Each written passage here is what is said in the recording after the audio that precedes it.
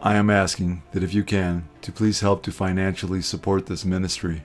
If you feel led to pledge any amount of money, it would be extremely helpful and greatly appreciated. There is a PayPal link in the description box and in my pinned comment below. You can also donate using Cash App. My cash tag is $Watchman1963. Thank you all so much for your prayers and support. God bless. Police in Washington this morning using pepper spray and batons to clear protesters from the streets around Lafayette Park, where last night federal officers and an even larger group of demonstrators clashed. The incident drawing the attention of President Trump, who said he would use a 2003 law to arrest and pursue harsh sentences for those caught damaging or destroying statues of veterans on federal property. They're bad people. They don't love our country, and they're not taking down our monuments. But across the country, in the wake of the killing of George Floyd, statues and monuments deemed racist by some are coming down by force or by government order.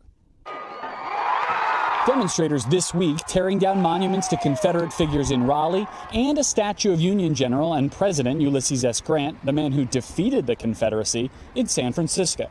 In New York City, the Museum of Natural History says it will take down a statue of Teddy Roosevelt in the face of growing criticism over its depiction of Black and Native American figures beneath the former president. D.C. police are out in force. The protesters pushed back a full block from the Jackson statue and the White House. Police determined to avoid a repeat of the chaos we saw here last night. An activist in Venezuela has a warning for Americans. You can lose your country.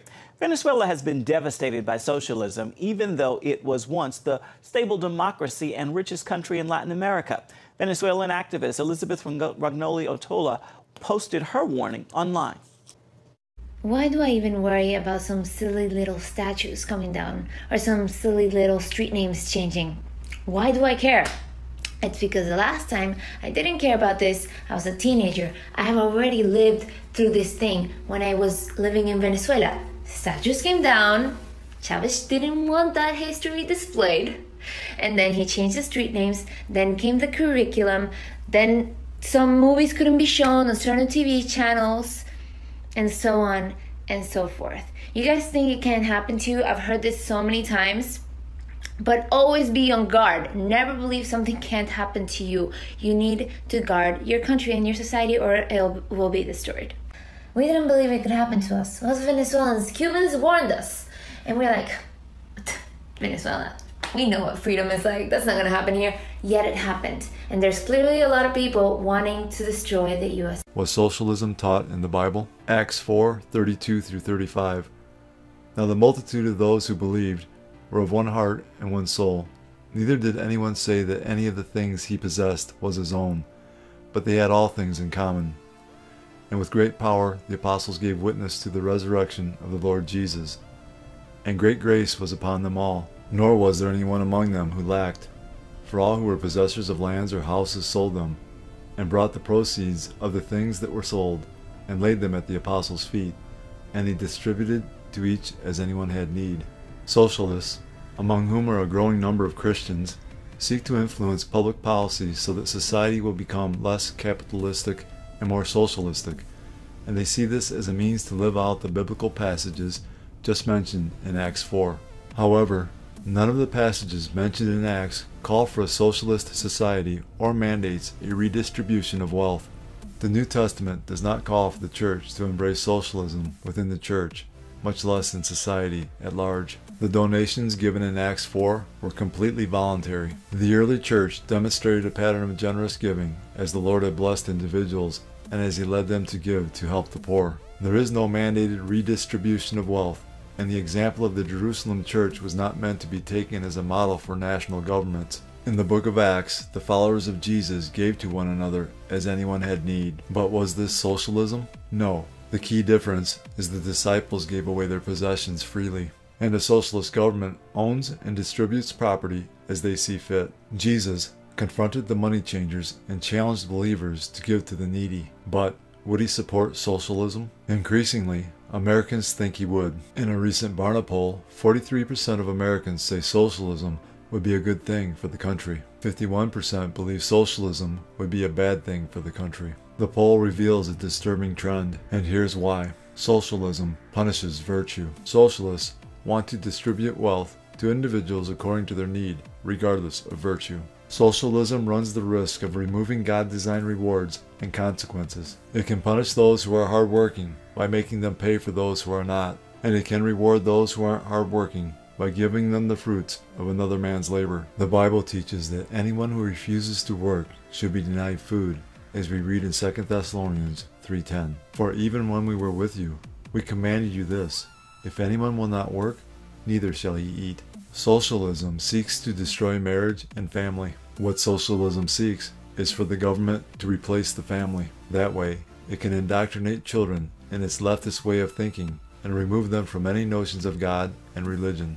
Leftists are proud supporters of gay marriage and abortion. There's nothing Christian about socialism, and there's absolutely no way Jesus would ever support it.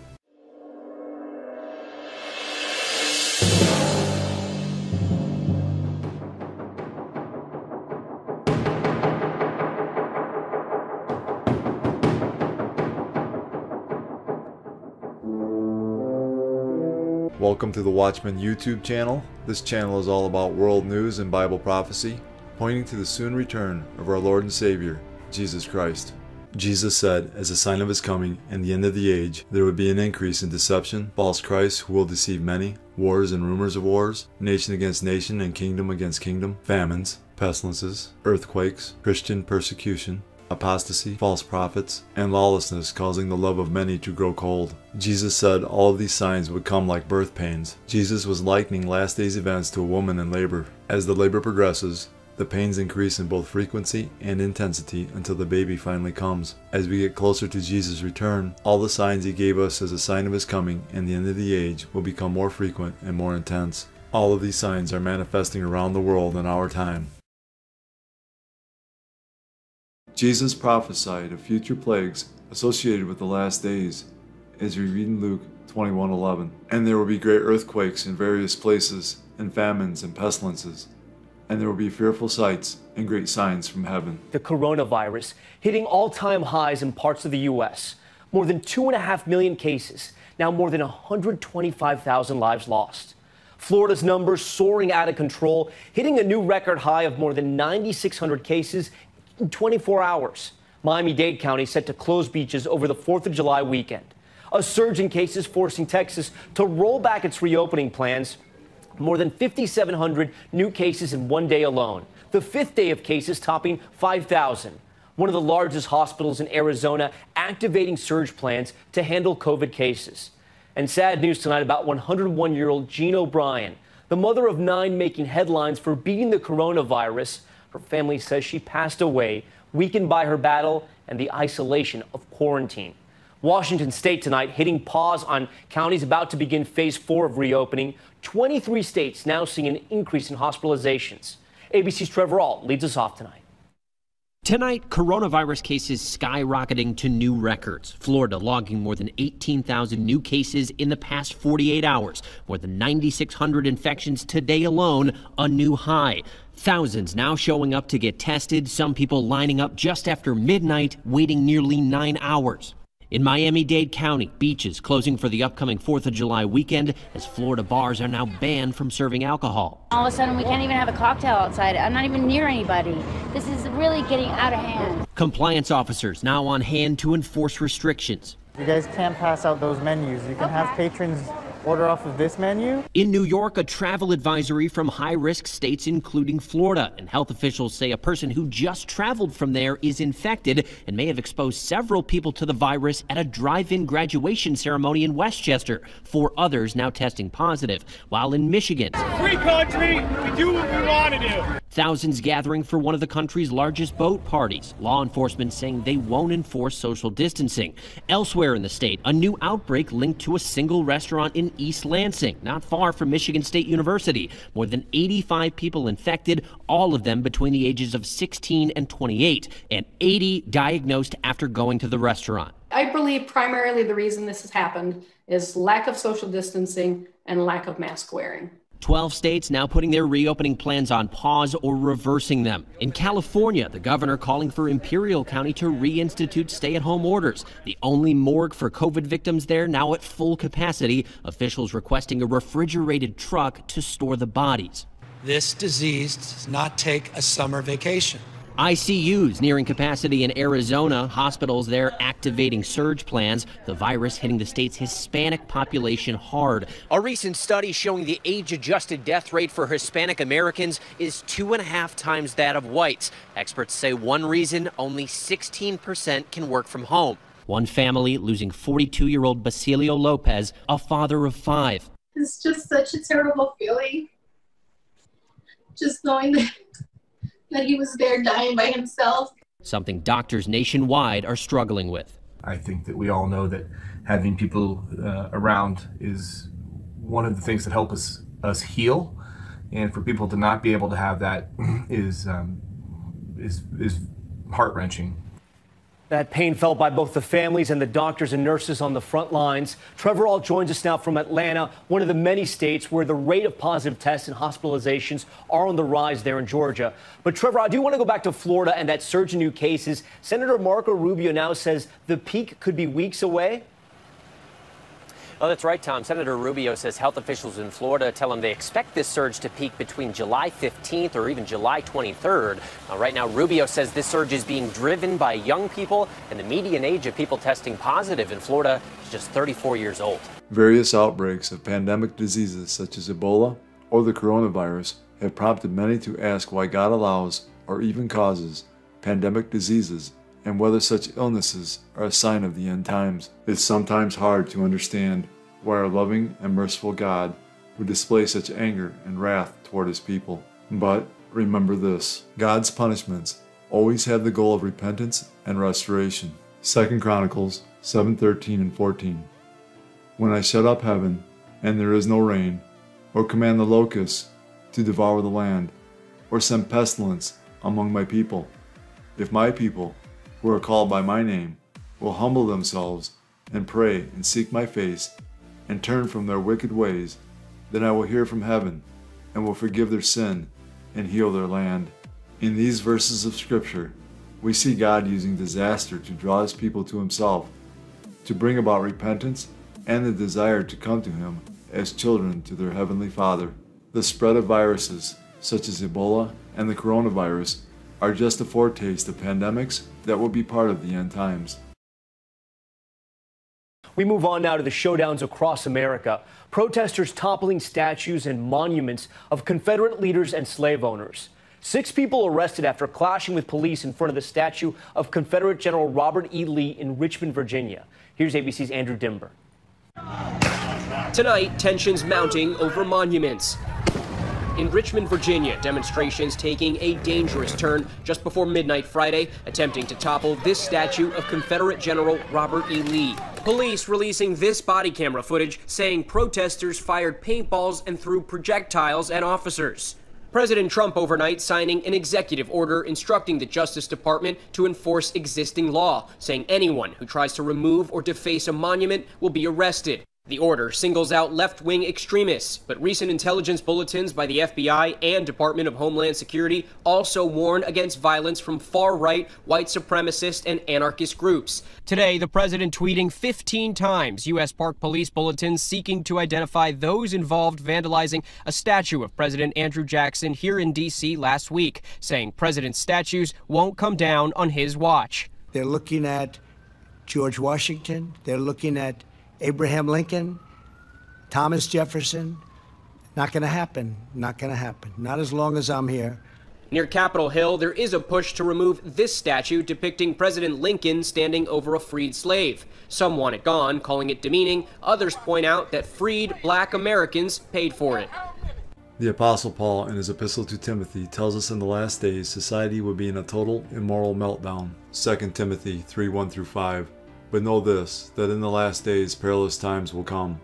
For men will be lovers of themselves, lovers of money, boasters, proud, blasphemers, disobedient to parents, unthankful, unholy, unloving, unforgiving, slanderers, without self-control, brutal, despisers of good, traitors, headstrong, haughty, lovers of pleasure rather than lovers of God, having a form of godliness but denying its power, and from such people turn away. Now to the latest in a year of extremes. These are hazy days for millions of Americans as a massive dust cloud drifts across much of the country after making its way from the Sahara Desert. CBS's Michael George has more. It's nicknamed Godzilla, a dust cloud 700 miles wider than the United States. The International Space Station captured this image of the largest plume of dust from the Sahara Desert in decades, sweeping across the Atlantic Ocean. On Earth, the dust is visible from the shores of Costa Rica to Texas. Jeff Baradelli is a CBS News meteorologist and climate specialist. I have never seen a dust cloud this large and this dense move that far and not disperse before it got to the United States. So this is thicker and denser and potentially more hazardous than most that we've seen. In Houston, the thick, dusty skies brought in choking air, deemed unhealthy. The particles in the air over New Orleans made the Big Easy look more like the Big Hazy. All that dust brought a murky Saturday to Dallas. Meteorologists say this round of the dust storm will weaken by Monday, with some dust lingering in the southeast. But there's a second round of dust moving into the Caribbean now, and it too will make its way to the U.S. The sky is just going to get very hazy. Most of the dust exists from a few thousand feet up to about 18 to 20,000 feet, and that will probably make for vibrant sunrises and sunsets. Sunset and sunrise tonight and tomorrow look to the sky. The hues are likely to be more orange or red. In the book of Job, chapter 37, 5 through 13, we learn that God controls the weather. God thunders marvelously with his voice. He does great things which we cannot comprehend. For he says to the snow, fall on the earth, likewise to the gentle rain and the heavy rain of his strength. He seals the hand of every man, that all men may know his work. The beasts go into dens, and remain in their lairs. From the chamber of the south comes the whirlwind, and cold from the scattering winds of the north. By the breath of God ice is given, and the broad waters are frozen. Also with moisture he saturates the thick clouds. He scatters his bright clouds, and they swirl about, being turned by his guidance, that they may do whatever he commands them on the face of the whole earth. He causes it to come, whether for correction, or for his land, or for mercy. Correction is the Hebrew word shabbat, which means, literally, a stick for punishing, writing, fighting, ruling, walking, etc. Job 37:13 can be translated like this: He causes it to come, whether for punishment, or for his land, or for mercy. God controls the weather for three reasons: for punishment, for his land, or for mercy. The extreme weather we have been witnessing is clearly punishment. In Hebrew, the journey is called Aliyah, Jewish people returning to the Promised Land. Just before COVID-19 hit, CBN's Chris Mitchell traveled from Israel to Ukraine for a close-up look at the prophetic story in action. In the early morning, 130 Ukrainian Jews landed in Tel Aviv to begin a new life. Many see the moment when these new immigrants step onto the tarmac here at Ben Gurion Airport as the time when the words of the Bible written thousands of years ago come to life. There has never been a people who have been exiled for so long who then return to their homeland, return to their language. And so there's the prophetic reality of this that's so huge that each one of these people, Isaiah saw, Jeremiah saw, they saw them, they saw this happening, and now we are here to witness it. We are here to be part of it. Their flight marked the one-year passing of Yael Eckstein's father, Rabbi Yechiel Eckstein, the founder of the International Fellowship of Christians and Jews, now simply called the Fellowship. He always felt a calling, that it wasn't him, but God working through him to unite Christians and Jews, to bring biblical prophecy to fruition. Although their trip ended in Tel Aviv, the life-changing journey began more than 1,000 miles and a number of choices away. We wanted to find out why they made their decision. We know that Israel is the best place because we have also our relatives there, friends. Israel has many advantages. It's much safer. You just can go out at midnight and feel perfectly safe. Some saw opportunity, like 53-year-old Eugene. I know in Israel I have a future. I have job, I have pay. For some, it was a matter of faith. It's decision not only mine, it's decision of God. It's decision for my family. The fellowship helped smooth the way by providing documentation, logistics, and finances to bridge the gap from their lives in Ukraine to a new start in Israel. This orientation helped provide the information about their next step. Benjamin Haddad is director of Aliyah for the fellowship. We want to get higher the joy and the hope and get less the afraid. But there is all the time this moment together in the hearts of the people, the frightened from the future, from the unknown, and the big hope and the happiness about new beginning, a new country, and a new future that is waiting for them. Each person's belongings get a number, and they're permitted 70 kilos or just over 150 pounds to start their new life. With last-minute instructions and documents in hand, some headed back to their apartments for a last-minute goodbye. It's about 11 o'clock here in Kiev, just outside the Kavalenko apartment. They're loading their last belongings, and in a few hours they'll be on their way to Tel Aviv, but they haven't told most of their neighbors. Only one neighbor from this home knows about my departure. Only one neighbor? Only one neighbor. And because you don't want the other ones to know. But why? Why don't you want them to know? Because people didn't like me, didn't want that me and my family will be happy. Because you're Jewish? Yes. The hardest part was leaving her best friend. After they finished loading their luggage, a last hug and goodbye to their best friends. The family then headed to Kiev International Airport for a few more hours of waiting before boarding their plane. It's about a 3-hour flight from Kiev to Tel Aviv. But for most of the new immigrants on this plane, this flight will be the biggest step of their lives. A safe landing on a new land. Now I appear in my real motherland.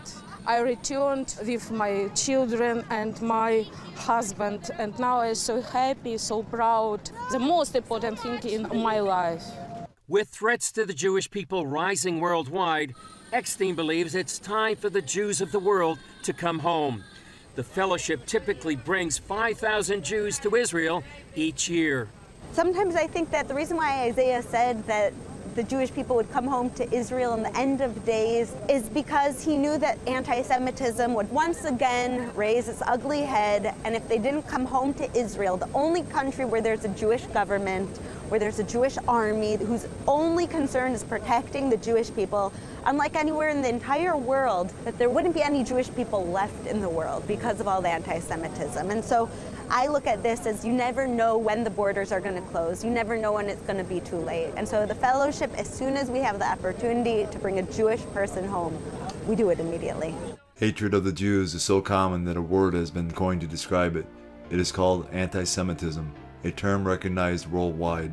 But was hatred of the Jews actually foretold in the Bible? Yes. According to the prophet Jeremiah, God said, "And I will pursue them with the sword, with famine, and with pestilence. And I will deliver them to trouble among all the kingdoms of the earth, to be a curse, an astonishment, a hissing, and a reproach among all the nations where I have driven them." Deuteronomy 28:37. "And you shall become an astonishment, a proverb, and a byword among all the nations where the Lord will drive you." Astonishment is the Hebrew word shema, which means ruin, by implication, consternation. Consternation means amazement or dismay that hinders or throws into confusion. Why did the Jewish people become an astonishment, a proverb, and a byword among all the nations? Jeremiah 29:19. "Because they have not heeded my words, says the Lord, which I sent to them by my servants the prophets, rising up early and sending them. Neither would you heed, says the Lord." Because the Jews' ancestors disregarded God and refused to obey Him, they faced a great tribulation of hostility and persecution lasting many centuries. Is there a lesson in this for the rest of us? Yes. The Apostle Paul wrote concerning the severity of God in punishing His chosen people. "Therefore consider the goodness and severity of God. On those who fell, severity, but toward you, goodness, if you continue in His goodness. Otherwise you also will be cut off." Romans 11:22. The Christian church is doing the same thing that God warned the Jews about in Jeremiah 29:19. "Because they have not heeded my words, says the Lord, which I sent to them by my servants the prophets, rising up early and sending them. Neither would you heed, says the Lord." Why anti-Semitism now? God is using anti-Semitism to bring the Jews back to Israel, fulfilling his prophetic word. Ezekiel 37:21-22. Then say to them, Thus says the Lord God, Surely I will take the children of Israel from among the nations wherever they have gone, and will gather them from every side and bring them into their own land. And I will make them one nation in the land, on the mountains of Israel. And one king shall be king over them all. They shall no longer be two nations, nor shall they ever be divided into two kingdoms again. Hosea 3:5. Afterward the children of Israel shall return and seek the Lord their God and David their king. They shall fear the Lord and his goodness in the latter days. Did Christians replace Jews as God's chosen people? No. I've heard many teachers say that nowhere in the New Testament does God reaffirm his covenant with the Jewish people regarding the land of Israel. If God promises something over and over again to Abraham, to Isaac, and to Jacob, and to their children, then he confirms it to Moses and Joshua, and reaffirms it through Isaiah, Jeremiah, Ezekiel, and the other prophets. Does the absence of it in the new covenant make it null and void? Can God, who cannot lie, break his promise? I would think not. If so, our faith is on shaky ground. But still, it's puzzling that the new covenant doesn't affirm God's promises to Israel. Or maybe it does. Let's take another look.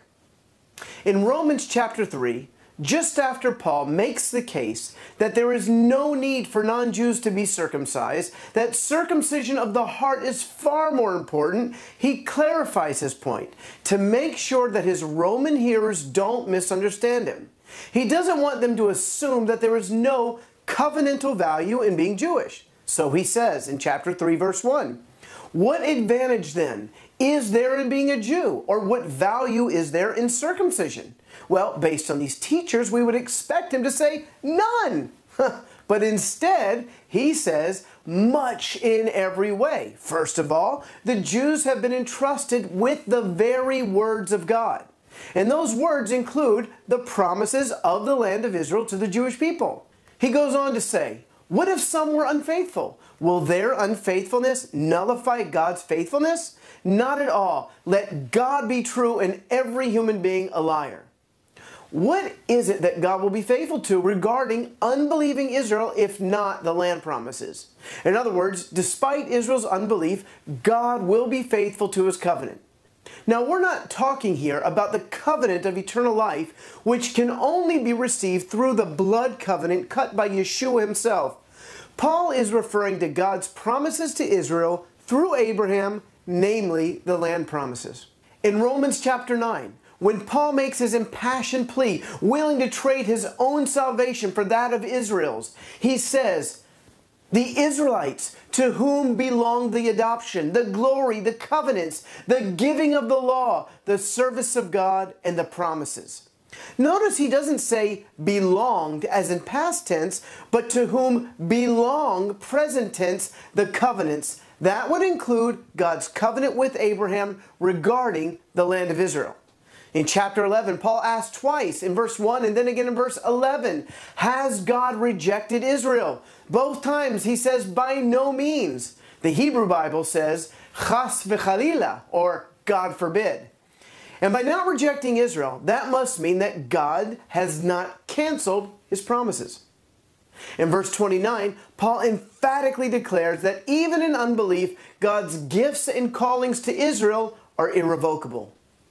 In Acts chapter 1, Yeshua's disciples ask him if he is now going to restore the kingdom to Israel. Yeshua doesn't respond by saying that those promises are voided in light of the New Testament. Instead, he says that the Father knows the exact time to fulfill his promises. Zechariah tells us very clearly that Yeshua is returning to Jerusalem at a time when the Jewish people are under attack. If the promise of the land of Israel is null and void, then to where is Yeshua going to return? And lastly, Revelation 1:7 says, look, he is coming with the clouds, and every eye will see him, even those who pierced him. Obviously speaking of the Jewish people. But if there are no longer any Jews or any Israel, of whom is John speaking? To be clear, the greatest promise of all is eternal life through Yeshua the Messiah. But as great and wonderful as this promise is, it doesn't cancel out God's former promises to Abraham regarding the land of Israel. So we see that not only does the New Testament affirm God's promises to Israel, it predicts a massive Jewish revival in the end times. Praise God. God did not replace the Jews with Christians as his chosen people. This lie is called replacement theology. Replacement theology is the teaching that the Christian church has replaced national Israel regarding the plan, purpose, and promises of God. Genesis 13:14 through 17. And the Lord said to Abram, after Lot had separated from him, lift your eyes now and look from the place where you are, northward, southward, eastward, and westward. For all the land which you see I give to you and your descendants forever, and I will make your descendants as the dust of the earth, so that if man could number the dust of the earth, then your descendants also could be numbered. Arise, walk in the land through its length and its width, for I give it to you. Romans 11:29. For the gifts and calling of God are irrevocable. Why this great deception within the church? It's a supernatural phenomenon. Ephesians 6:12.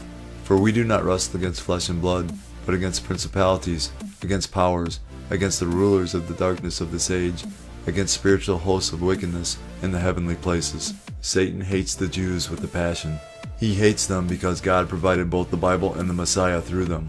He hates them because God called them to be his chosen people. He hates them because God has promised to save a remnant of them. He hates them because God loves them. Satan works overtime to plant seeds of hatred in people's hearts toward the Jews. He is determined to destroy every Jew on planet Earth so that God cannot keep his promise to save a great remnant. He tried to annihilate them in the Holocaust. He failed. He will try to destroy them once again during the last half of the tribulation. He will fail again. Replacement theology is an abomination. It is unbiblical, and it has resulted in virulent anti-Semitism that has in turn resulted in the deaths of millions of Jews. If you are a Christian and replacement theology is true, and God is done with the Jew, what makes you think he isn't through with me and you? When God makes a promise, he cannot lie. So we know the promises he made to the Jews and to the Christian church will be fulfilled. Titus 1:1 and 2. Paul, a bondservant of God and an apostle of Jesus Christ, according to the faith of God's elect and the acknowledgement of the truth which accords with godliness, in hope of eternal life which God, who cannot lie, promised before time began. Hebrews 6:17 through 18. Thus God, determining to show more abundantly to the heirs of promise the immutability of his counsel, confirmed it by an oath, that by two immutable things, in which it is impossible for God to lie, we might have strong consolation, who have fled for refuge to lay hold of the hope set before us. There is no reason for the church to be covetous of the promises that God has made to the Jewish people. He has also made some glorious promises to the church, one of which is the rapture. Additionally, we have been promised that we will reign with him over all the nations of the world during his millennial kingdom. And we have been promised that we will live with him eternally on a new earth, in a new Jerusalem, in new glorified bodies. It is no wonder that Paul wrote, "No eye has seen, no ear has heard, nor has the mind of man conceived what God has prepared for those who love him." The coming 7-year tribulation is for the salvation of the Jewish nation, in which the Jewish people will look on me whom they have pierced, and they will mourn for him, as one mourns for an only son, and they will weep bitterly over him like the bitter weeping over a firstborn. They will receive Yeshua as their Messiah. They will cry out, Baruch haba b'shem Adonai. Blessed is he who comes in the name of the Lord. What a glorious day that will be. What glory it will bring to the name of God. Zechariah 13:8 and 9. And it shall come to pass in all the land, says the Lord, that 2/3 in it shall be cut off and die, but 1/3 shall be left in it. I will bring the 1/3 through the fire, will refine them as silver is refined, and test them as gold is tested. They will call on my name, and I will answer them, and I will say, This is my people, and each one will say, The Lord is my God. Luke 21:28. Now when these things begin to happen, look up and lift up your heads, because your redemption draws near. One day, Jesus is coming. You may be at church. You may be at work. You may be asleep. God grant that you will be ready when he makes his personal appearance. My God, what if his appearance occurs on a Sunday morning? My prophetic